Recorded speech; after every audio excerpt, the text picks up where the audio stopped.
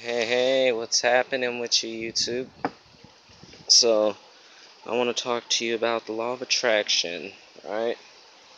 And so, I had like all kinds of ideas and stuff that I want to do because there's all kinds of things that bother me, you know what I mean? So, it inspires me to want to do something about it, right?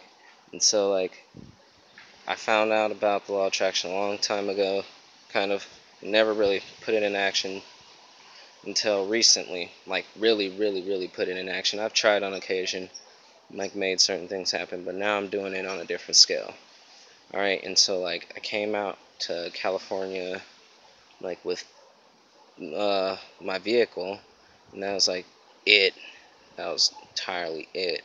And then I linked up with some people that like do tree sitting, and if you're not familiar with that, tree sitting's like where we like go out and we protect the old growth trees from logging because people are like trying to cut down ancient forests here in California in the redwoods and the Douglas firs, and there's like endangered species, all kinds of stuff that has to go with an endangered species of animals like the barn owl or well, some type of owl lives up in them. There's squirrels that live up in these trees, and they're only native to the areas, and also like mushrooms, like mushrooms that can treat like all the pox diseases and like the herpes simplexes and all that, and they can cure them or whatever or treat them.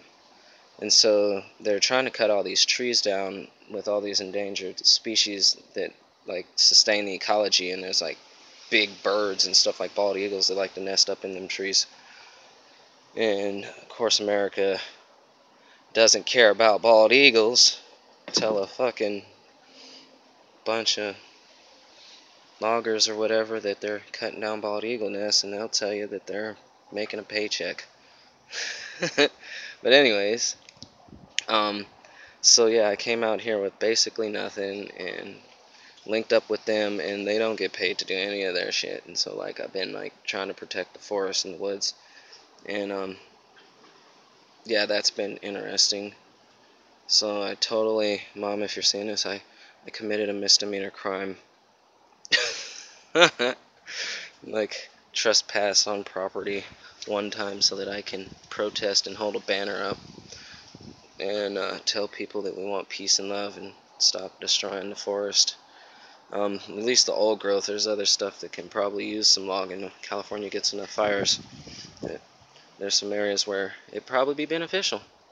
But so anyways, I have all these ideals because of these issues that inspire me to want to like do something about it. And so I became a vegan too, and as a vegan, like it's hard to figure out how to like eat right. You know what I mean? Like you can get on YouTube and you can do all this stuff, but it's not an easy thing to actually carry out at first, being a vegan. And so like I wanted to have a good source of like vitamin D, and I wanted to get my nutrients that I'm not going to be able to get without milk and whatnot. So I went with mushrooms, and oyster mushrooms just happen to grow here. And here goes some like grain spawn we threw in a bag of hay a week or two ago, and it's doing pretty good. I don't know if you can see all the whiteness in this bag. Like in this bag, maybe if I move this, y'all can see that it's spawning in there. And in the back there, we got all kinds of bags over here. More bags. There's bags all in the back over here doing their thing. We got more bags over here, and they're doing pretty good. So hopefully you guys seen that good, and I was aiming it right. But yeah, so we started farming mushrooms, and it started on a super small scale. Like, and it was just really easy to do, and we looked more into it. So when I looked into it, and I didn't really care if I was gonna do it like out on public property or something, because they grow naturally here. It wouldn't be really hard to just like rake up some grass after they cut it and inoculate it. So that's what like original plan was. But one of my friends was like, dude, we can totally do it over my house. And so he um, got it going, and we got it going over here. And now there's mushrooms growing, and we're also using them to recycle cigarette butts at the moment, and we're training some myceliums to do that. But yeah, oh yeah, there's some mushrooms in here. Here, I can show you guys some oyster mushrooms. Looks like the blues. Okay, here, got some mushroom action going on here. And some down there that look soggy, but we got a lot of mycelium, a lot of bags in here, and they're all doing really good. Look at all that mycelium. It's so pretty. Got some oyster mushrooms, got some older looking ones. What the heck is that? Some stuff on that one. That one looks pretty nasty. We'll probably just toss that. It's kind of old. We'll throw it out in some hay to re-inoculate. These ones are beautiful. Oh my goodness, just look at all this mycelium. It's so white. Can you see that? Can you see all that? It smells so good. Like, you don't even know. If you like have ever grown oyster mushrooms, then you'll understand. But they smell amazing, like straight up. But back to the law of attraction here. We started doing that. Now we're growing mushrooms to help clean up the environment or whatever. And so there's people with it in this town. And once we get our myceliums trained, we can get buckets to their stores. And so they'll put them outside, and people can throw their cigarette butts out in the ashtrays or whatever, and then they'll recycle them with the mycelium so that they can break it down back into organic matter. We're trying to help change the world for better. And here goes some more mushrooms that are doing their thing. Oh, they're beautiful. Yeah, see, we got them planted all over the house. We got mushrooms, and I got a garden over here. We got potatoes and hay that's all actually entirely inoculated with mushrooms. There's grain spawn all through this, and so there'll be a lot of mushrooms. And the potatoes, we just threw them on the ground. We threw some onions on the ground, and yeah, looks like the bugs have got all our cucumbers pretty good. We're gonna have beans here, you guys. Beans. That's the plan for that. And yeah, anyways, so, and we're doing sprouts too, and like I go wildcrafting. So here, let me show you what I wildcraft real quick. Let's get into that for a second, because I got some. We got the Soleil, the basically making seawater. I love you.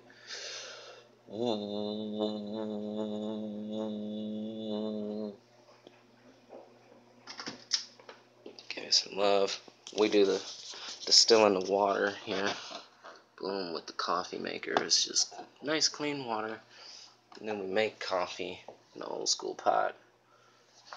You know what I mean? If you can see that. Coffee. And so we got mugwort here, dried. This is still drying a little bit. And then this is white sage. Smells so good. With the mugwort, I use it and I smoke it for my dreams. And the white sage, burn it to clear space. Clean the space, I should say. And so yeah, we do that. And here's some bean sprouts that we didn't use this morning on our salad. Amazing. Oh, I don't know if you can catch that. Can you see it? Oh shit. Blow. I'm gonna cook those up in a little bit. I got some more flower pots. Sprouts growing in the dark. If y'all can see that. But so yeah, that's what's up. We're doing all this stuff, trying to be self-sufficient. around here, and I came to this place, and like it wasn't like that. People weren't doing any of that shit, and they were like all caught up about money, money, money, money, money, money. And so now it's getting more to like people being a lot more health conscious. Like everybody around here is expensive to live, so they're all about their money. But yeah, we're changing things. I'm helping use the law of attraction to change things and help people change their lives around my little personal bubble. And yeah, so I came out here with nothing and all this other stuff, and I was like sitting out here like trying to do all this different meditations and whatnot, and I was getting my mind right and learning how to overlap my senses better. And like things just seem to not work out with certain things because I came out here hoping I could get money and different stuff too, just kind of following like my heart and letting the chi guide me. And we got all this good stuff happening now because I had desires to basically see issues solved. You know what I mean? Things like the cigarettes, the me being a vegan and not having a good diet or a source of food because I can't afford to get that. And then we're growing it now, and come to find out that that's like the solution to the pollution when it comes to plastic and cigarettes and like oil spills and whatnot. And you can even train it to live in salt water. And so I mean, yeah, we're getting into something big here with that. And like I was homeless, like I lived in my ride, you know what I mean? I was living in my ride, not having no type of money. And since I'm in Humboldt County, like I tried to be a Tremagrant, and it just didn't pay. You know what I mean? Like I did a whole bunch of work and didn't get paid to do it. And so yeah, I was like, fuck this whole Tremagrant shit and doing that to make money to get by and whatnot. I was just like, I'm gonna have to just eat the food that's out here in the forest and on the side of the road. I'm gonna eat this and I'm gonna make it and I'm gonna get by. And it worked out. My boy, like, I didn't stay over here or whatever, but then like his landlord or whatever, the lady who owns the house, came through and like seen all this shit and seen how we get along here, and like just gave me a job to stay here basically, and to cover my rent, to have a room, just to take care of the place and keep doing what I'm doing, you guys. And so that's the law of attraction for reals. You just do what you know, that's on your heart. Like if something's got it causing you issues or whatever, stressing you out, do something about it and just keep going with it and keep going with it and share love to people. Don't, you know what I mean, feed into the negativity, because there's been all kinds of times when shit gets hectic around here. And I have to be a peacekeeper or calm things down, and sometimes I'm the fucking instigator unknowingly around here. So I mean, dealing with people is one thing, but we can make it happen. We can all come together. Like there's all kinds of different races and nationalities of people in this house that I live at.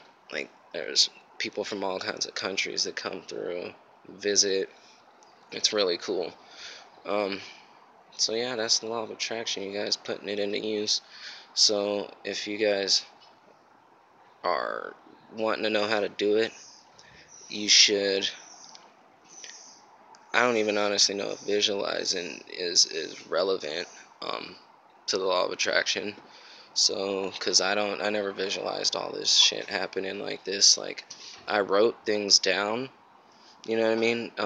I wrote out a list of my predictions of this year and like of the future, and I do that. I write out lists of predictions, and so I like predicted some of this stuff. You know what I mean? Which was pretty awesome. I predicted, um, you know what I mean, some of this stuff. I guess I'll have to walk you through that, but really what it is like you just figure out what's causing you to be stressed out when you see it happening outside in the world, because that means there's something going on inside. And when you figure out what that is that's going on inside, you can do something about it. And then once you figure out how to do something about it, you just do it. Do it, and things that just happen, you know what I mean? Like, I was planning on doing this out in the field somewhere, or maybe out in the forest, you know what I mean, to raise money to actually be able to buy some of this land that they're selling, because we keep stopping them from logging it, and so some of it is actually up for sale, and we're trying to protect this ancient forest in Northern California.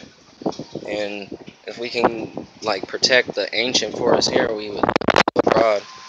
But we're starting from where we are. We can only try to handle what we can handle, and we don't even have enough people to really stop what they're doing in the forest. They're still mowing down trees that are older than this nation, and so yeah, we're trying to do our part.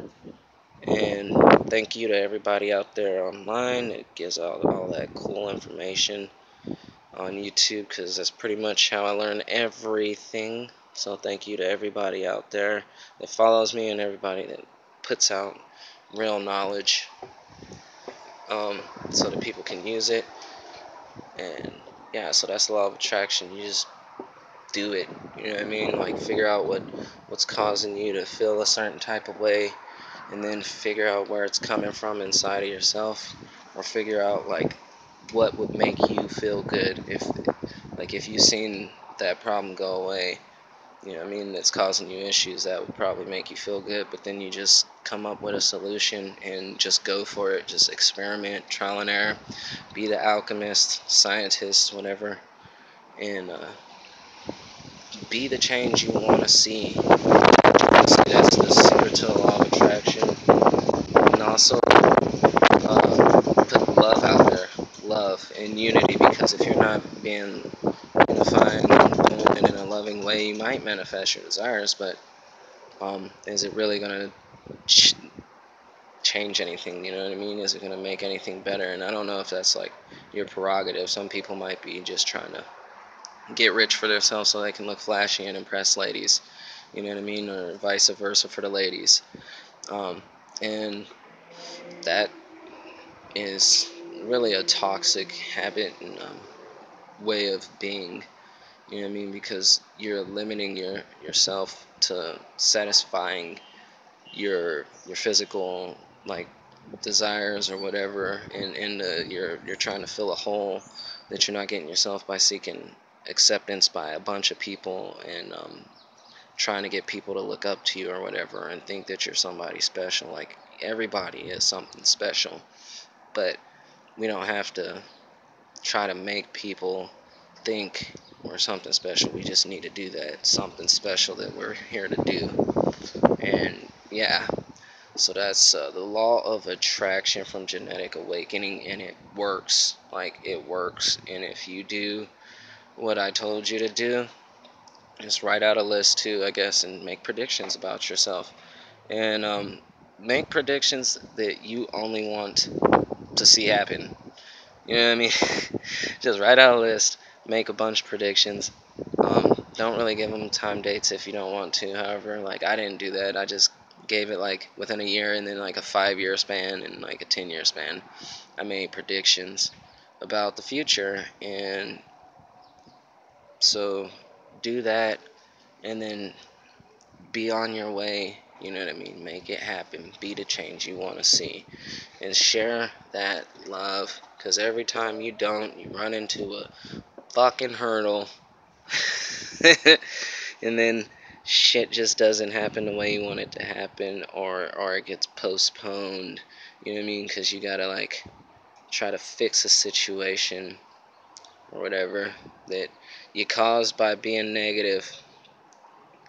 Like, so yeah, just share love all day, every day. And do what you gotta do. Get yourself out of situations that aren't bettering yourself, to get yourself into, like, put yourself in a situation, like, even if you have to just do it and be alone and fucking homeless, sleeping in the fucking rain, doing the Wim Hof method just to survive through the night in a fucking t-shirt. You know what I mean? Do that shit.